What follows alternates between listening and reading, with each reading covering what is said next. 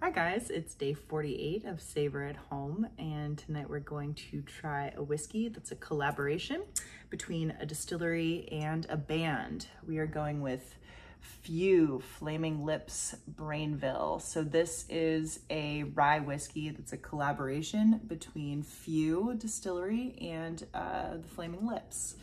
It's named after one of the Flaming Lips songs, and it is a rye whiskey produced by Few Spirits they're in Evanston, Illinois.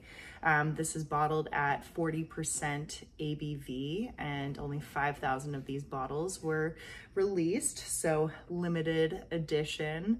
Anyways, it is a rye. It has no age statement attached to it. It doesn't say straight rye at all, anything like that. It is using 70% rye. It's 20% corn and then 10% malted barley, and all the ingredients that Few uses in the mash come from within 150 miles from the distillery, so pretty local. It is then fermented using French wine yeast. Now, I believe Few does this also for their ryes as well that are not just collaborations. And what this does is it's supposed to bring out a lot more stone fruit flavors. So, you know, like apples, peaches, things like that. And then it is aged using new charred American oak barrels that are actually from Minnesota, but doesn't say how long it's aged for. Yeah, these bottles are retailed at $125 a pop. I think I found this for like 90, something like that. But yeah, I think that's all I have to say about that. Let's dive in. So there's an interesting orange tone to this. It's got some good flavor, or some good color.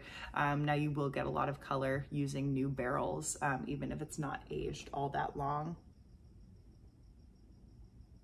So on the nose there is that rye spice that comes out right forward.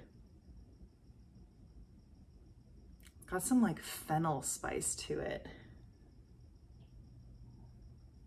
And there is a very fruity aspect to this.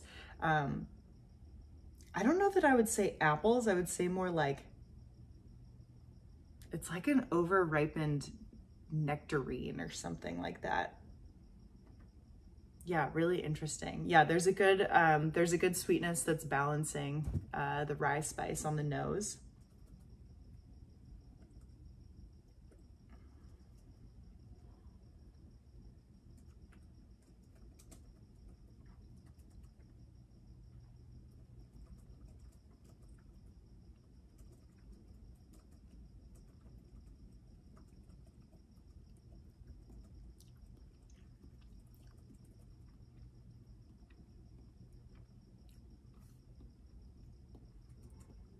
The flavors are fun. There's, again, that fruitiness that's coming through. Now I can see a little bit more apples, more like apple pie, some baked apples with cinnamon, and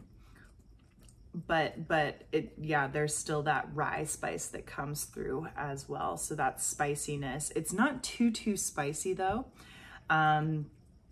The mouthfeel is a little bit astringent, so it's a little bit drying, a little bit tannic, and it doesn't really have a silky mouthfeel to it that I would like.